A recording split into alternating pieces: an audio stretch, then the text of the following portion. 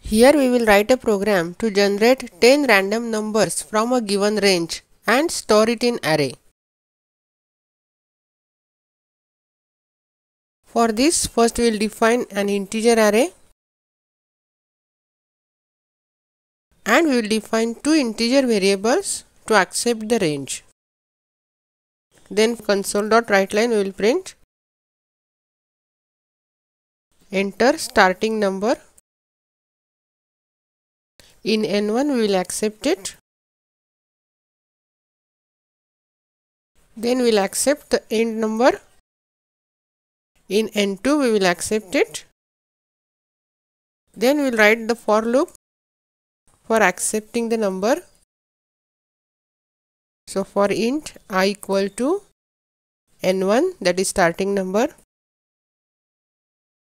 I less than or equal to n2, and I plus plus. From this given range we are generating the 10 random numbers for int j equal to 0, j less than 10 and j plus plus. Here we are going to generate the random number. For this, first we will create object of our random class. So random equal to new random. Then we will generate the random number using the next function of random class and we will store it in array. So num1 of j equal to rand.next and we will give the range n1 comma n2. Then we will print the random numbers stored in array. So in console.writeLine first we will print the message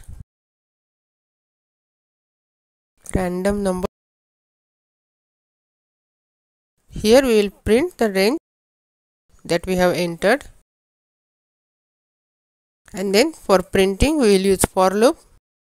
So num1 of I, and then we will execute it.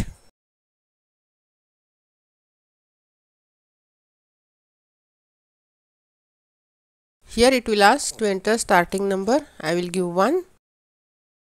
Then ending number I will give 50. It will print 10 random numbers between the range 1 to 50.